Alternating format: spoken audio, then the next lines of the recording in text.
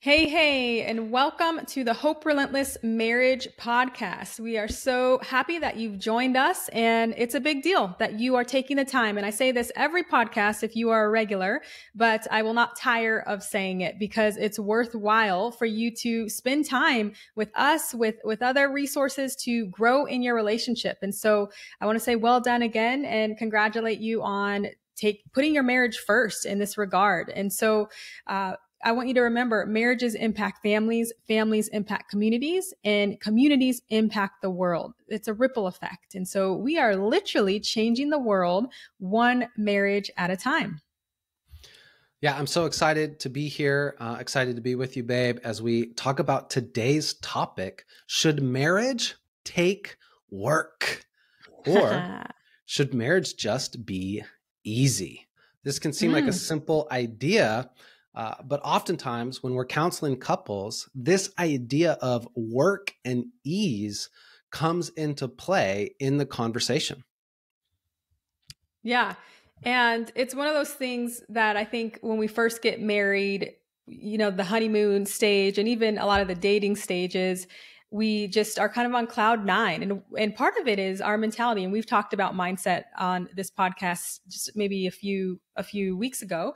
But part of it is where the mentality is, I'm marrying the love of my life and everything they do is just wonderful because you have your rose colored glasses on. And so then when it's all said and done, you've been married a couple months, couple years, and things aren't going as we think they should be going. We're thinking, gosh, did I marry the wrong person? But really we're just missing that reality of marriage taking intentionality, marriage taking work.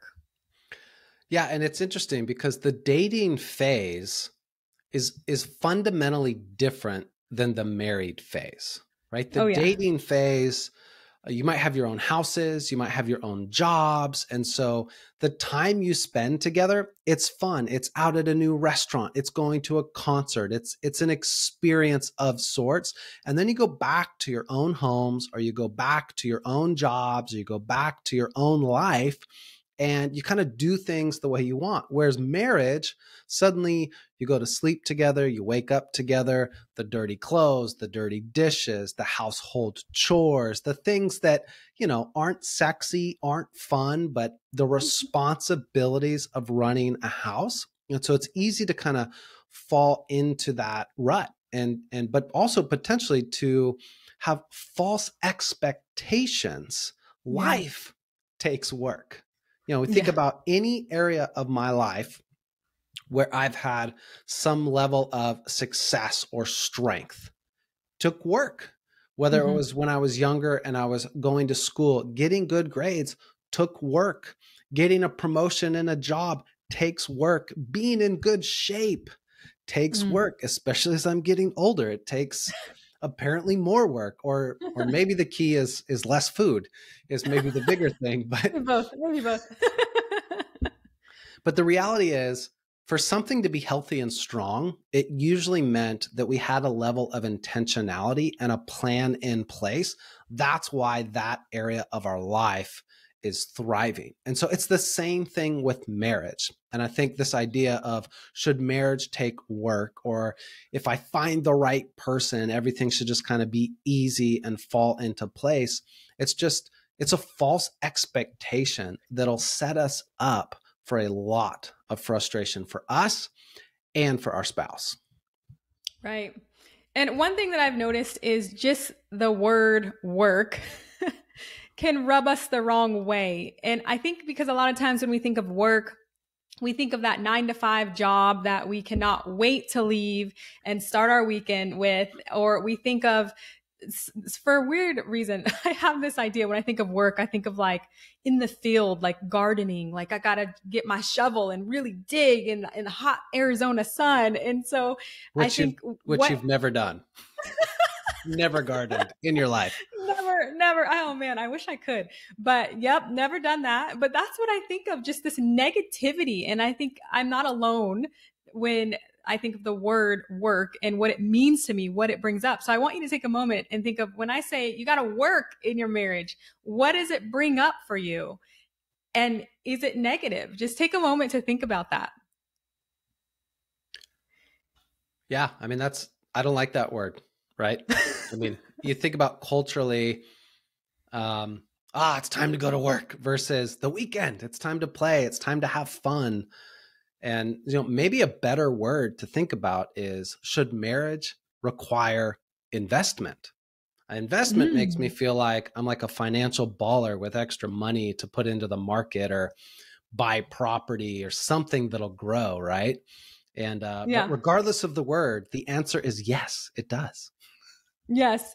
And it's funny because to me, investment is kind of like, ooh, that's like my money. It takes, and that might be for me. I don't even know if that's positive. So the point is, whatever you need to say to you reframe that word work into a positive word. Maybe for me, intentionality is something that I like. Marriage takes intentionality, actually planning what you want to do. And even in our marriage, there's an opportunity to plan and do things. So whatever word you need to use, I would encourage you to use that, because I don't want us to get tripped up on just the word work, because we're bringing in other ideals of what work means. When it comes to marriage, it is worthwhile intentionality that we put into the marriage, and it's very much necessary. And it's one of those things where, just like Chad said, if anything is important to us, if anything matters to us, we will have that intentionality, and we will have that grit and that tenacity and that perseverance. And so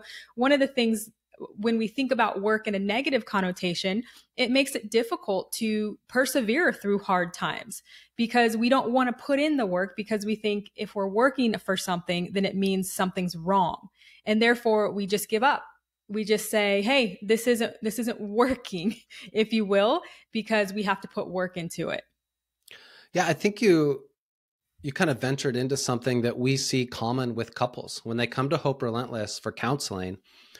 Sometimes 2, 3, 4 weeks into the counseling, the environment in the home has changed.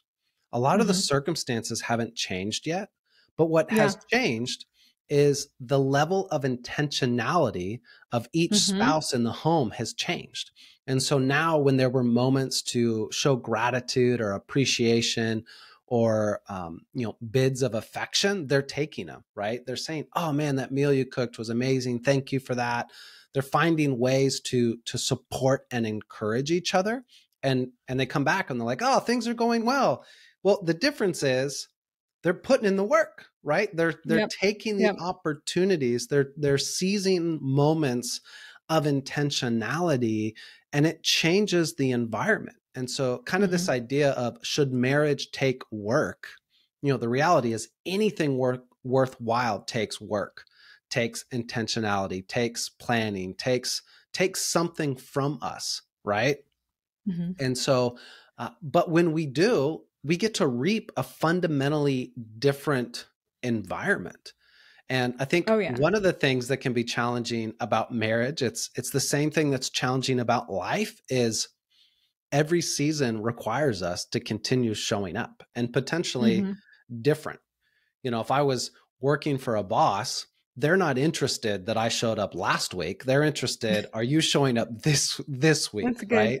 And so some of these things that naturally make sense to us in other areas, maybe our health and fitness or in our careers, the same principles apply in our marriages. If I was dating my wife when we were dating, and that was one of the reasons we got married, well, if I want the relationship to thrive, we need to continue to go on dates and have experiences and moments of fun, because life has challenges. So let's make sure we prioritize enjoying moments together. Right. That's good. And so, speaking of the work or intentionality, however you want to put it, Chad, you mentioned the seasons of marriage. And sometimes when I think of seasons, I like to think of just the different preparations, if you will, that we go through. So for example, you have premarital. And so the work that you put in premarital times is going to look different than the work you're going to put in when you are struggling and married. And then it's also going to look different. The work you put in is going to look different when you're married and happy. There's always the lifeline, if you will, is the work, or is the intentionality. That's never going to change, no matter if you're pre-married or married and happy, married and struggling. There's going to be that intentionality. But sometimes the intensity can look different depending on the season of life you're in. Like in pre-marriage, like I said earlier, we're on cloud nine. So the work might feel a little bit different. It might feel fun, exciting, hopeful. When you are struggling in marriage, the work might feel actually hard. It might feel different than in pre-marriage, and that's okay. Yeah. That is okay because you're in a different moment in your marriage. And then when you're married and happy, the work might feel different as well. The work might look like scheduling a vacation to make sure you keep that connection together. And so that's different. So it's just recognizing you will have different intensities when it comes to the work that is involved.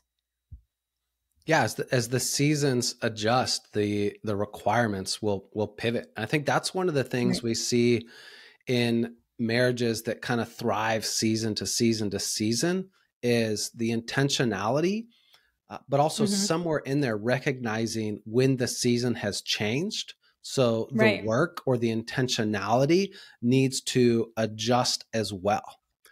You know, one of the things I think for me early on that helped me realize that marriage takes work, and realistically that my marriage is worth the work that I give it, was even just on an individual level. You know, when I started to go through Celebrate Recovery and the 12-step studies and that work of the journaling and the reading and the reflecting and the sharing, it felt like such a long, monotonous season.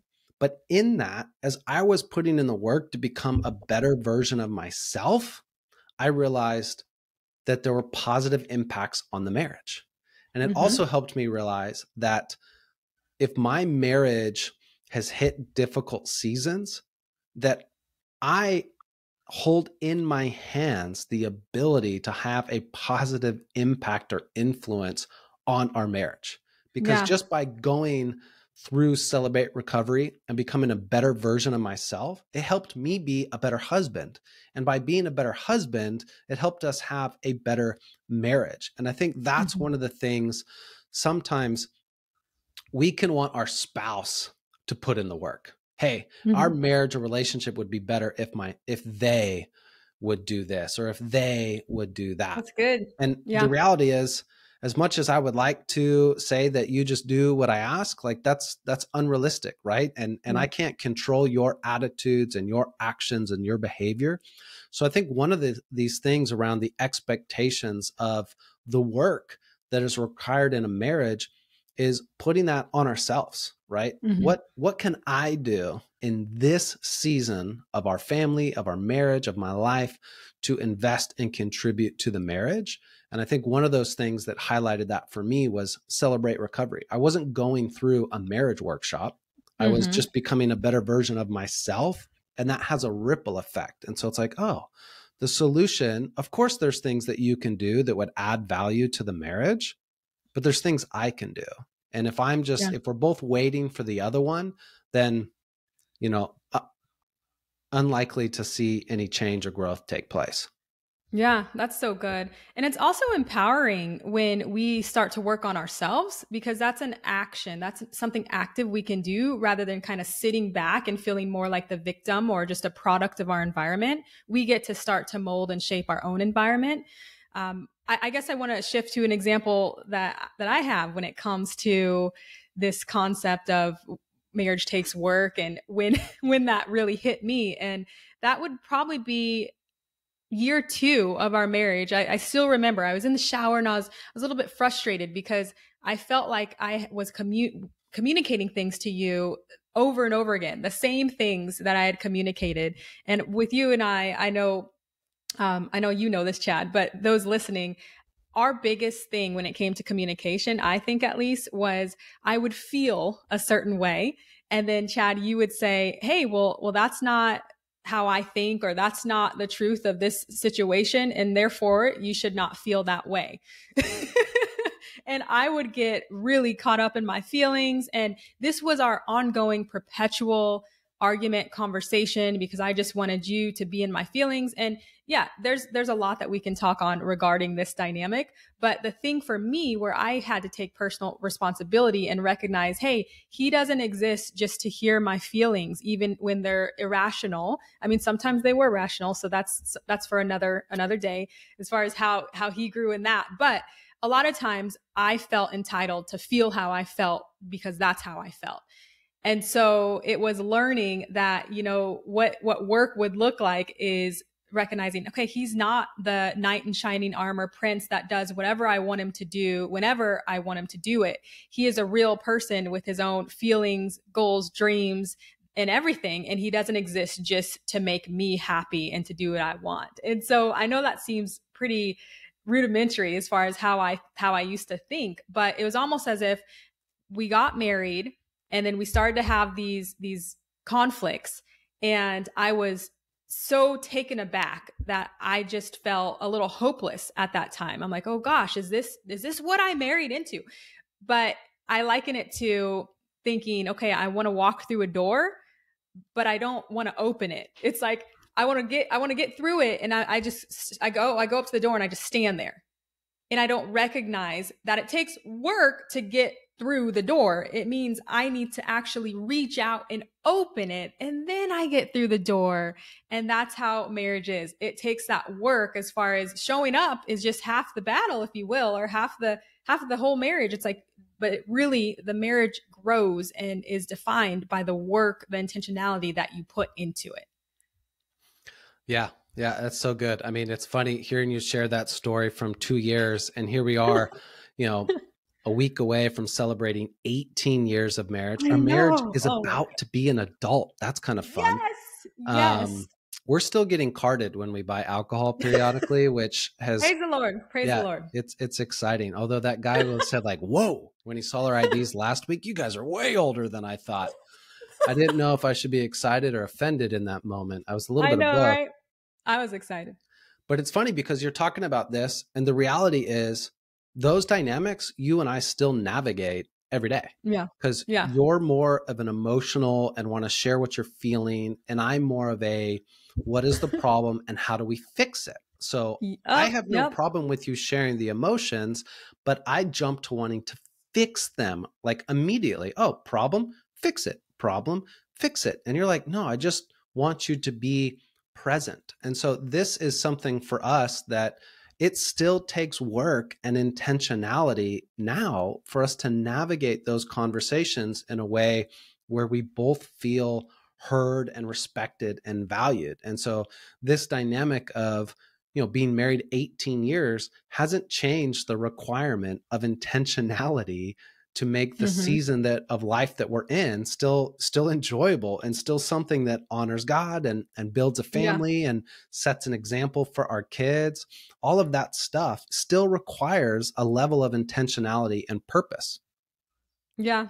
I see young couples and they come to me distraught, and they're just like, they've been married a year, 2 years, and they're just like, we're not communicating well. We're not understanding one another, and they're really distraught. And I just want to say to them, and I do sometimes, I'm like, hey, you're doing better than you think you are. And especially as I learn the upbringing in the past that they have and what they've been through. And it's just helping them to get a reality check, because I think that's a big thing is we don't hear about the work and intentionality it takes in marriage. And it's like, hey, you're right on track. We worry when you don't care that you're not communicating well, because that means there's nothing you can grow from. We worry when you sweep it under the rug and you just move past it because it's a little difficult. It's a little uncomfortable to talk about it. That's when we really want to address that kind of attitude, because that will come back, that will bite you later, or it will bite you in the present, and you'll find yourself saying we have irreconcilable differences in the present. So it's one of those things that, you're doing better than you think you are. And really you're winning as long as you don't give up. You want to work through it, and you want to take the time, get the help to work through these things, because all of us, I mean, Chad just said, we've been married for 18 years, July 17th, and we still work on it, but it's good work. You start to mature in how you're working on it. Initially, it's very discouraging. And then as you get through it, as you're maturing through it, it's more, okay, I know this cycle, if you will, and I'm prepared to talk about it in a way that's loving and respectful. Yeah. So let's land this plane, and let's maybe give some practical action steps of what this can look like in terms of, how somebody listening could implement this. So for me, one of the things that can require quote unquote work or intentionality is date nights.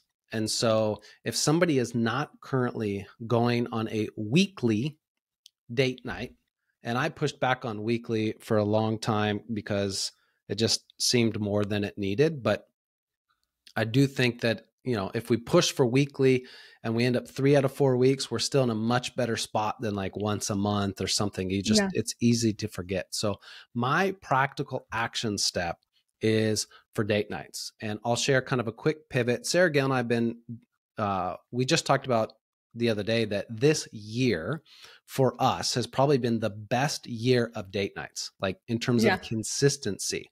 But in the midst of that, they still kind of became like, oh, we got to do a date night. And it was just like jump in the car, go get food somewhere. And that was it. And so we made a little adjustment that's just minimal, but it makes it more exciting and something we look forward to. And that is just creating themes. And so like for the month of July, we created a theme. We both love Mexican food. And so we're just going to go to 4 different Mexican restaurants and, try 2 of my favorite things, tacos and margaritas, and just see environment, food, and just it's little things. It didn't take much to create that theme, but like I'm already excited and I've been looking for the restaurant we're going to go to for this weekend. But that's a sign. It's just a little bit of work, a little bit of intentionality can go so far. So what is your action step? I would just say to reframe how you view work when it comes to your marriage. Reframe it to opportunity, intentionality, whatever word is exciting for you, because the work is worth it. It's worthwhile. And it's what shapes the marriage into what you want it to be. That's and then good. The last thing, and do you have anything else to say, Nope. Chad, before I end it out? Nope. Okay. All right. So the last thing I'll say is what I say always, is that if you are married and you're going through anything at all, if you're married and you are happy, if you are almost married, thinking about marriage, just know that there is always hope. In whatever you're pursuing in your marriage, there's always hope to experience more than you can even imagine when it comes to marriage. It just takes that intentionality and that work. We'll see you next time.